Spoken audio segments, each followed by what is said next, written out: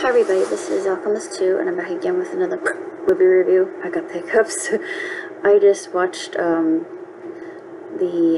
Guardian Brothers, which is a Chinese story.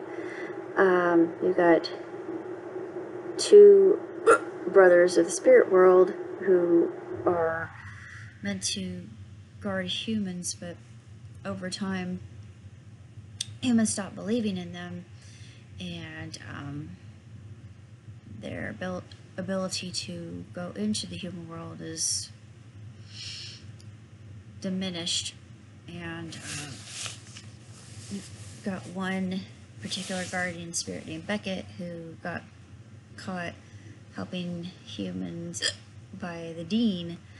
And there's some things about the movie I liked and some things I didn't. I thought the animation was really beautiful. I thought some things were unnecessary. Like, there were times that the mighty babies I thought were really annoying. Yeah, they were cute, but some of the things they said were highly inappropriate, and it just kind of made me laugh and cringe. I thought that explaining the mythology for those of us in the West who aren't familiar with what a neon is, an IAN, it's basically a very evil spirit. And you have Shentu and Lu Shen, and Shentu is the rotund brother, and you have Lu Shen is the more skinny of the brothers. And it seems both the girls just start Twitter over him. Lu Shen is the one who is thinking that he should release the Nian in order to create belief in the humans once again, but Shen Tu is the voice of reason and logic and says, "Brother, what do you think you're doing? Did you miss the whole part where Beckett was saying, if you do this, it will result in ultimate chaos and destruction?" And Lu Shen's not thinking about that, but it's actually a fairly good film. The dubbing could have been done a little bit better. There was like quite a bit of lip flap, which is something I don't care about. Maybe if I watched the original Mandarin, I wouldn't have been bothered by it. Lord knows I watch plenty of foreign films, so it's not anything out of the ordinary. As far as the Guardian Brothers is concerned, I have to give it 3 stars out of 5. Mel Brooks is one of the voices. He's the voice of the really smarmy, malcontent, insidious, underhanded restaurant shop owner,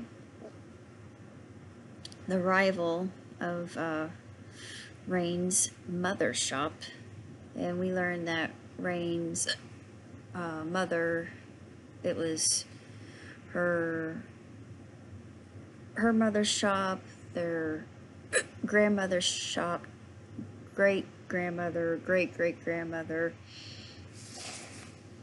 I don't know if it goes back to the great-great-great-grandmother, but they haven't changed their soup recipe in over 100 years. And some things happen, and I'm not gonna say what happens. It's kind of predictable, but I really like the animation. I like the design of the characters. I thought that it was really beautiful to look at. I love Asian myths, so it was a treat for me to see. Plus, the soup looked really, really good. I really don't know what else to say, honestly.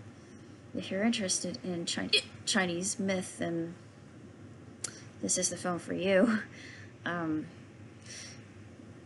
Some of the aspects, like the dancing aspect, I just thought, why? It just didn't make any sense. there are a couple of moments like that. I mean, I know it's for kids, but it didn't add or detract anything from the storyline. It was there.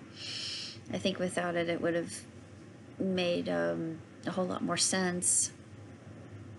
Maybe that was meant to entertain youth, but I just thought it was rather superfluous. I don't know what else to say. I did enjoy the film. I thought it was really quite lovely, especially the part about the neon, because when Beckett talks about the neon itself, it's 2D animation, and I got really excited. I thought, it's the first time I've seen that in a long time, other than God School, which is on YouTube. It's done, I think it's a French animator who's doing this. The only other animator than Vivsy Pop. There's one in the past named the People's Cartoonist, and I used to have contact with the People's Cartoonist. I don't hear from him anymore, but he was really nice. He was super sweet, down to earth.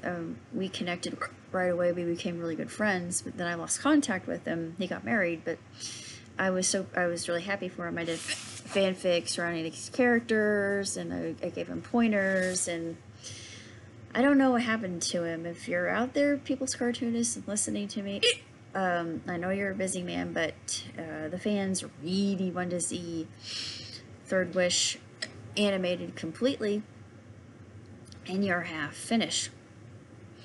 But that may not ever happen. Needless to say, I still appreciate your work. There are so many others that I'm a fan of right now. There's 2D animation, which is something I really miss. And that makes me sound like I'm kind of a curmudgeon. But one thing that just recently released is Hilda Season 2, so I will be doing a review of that.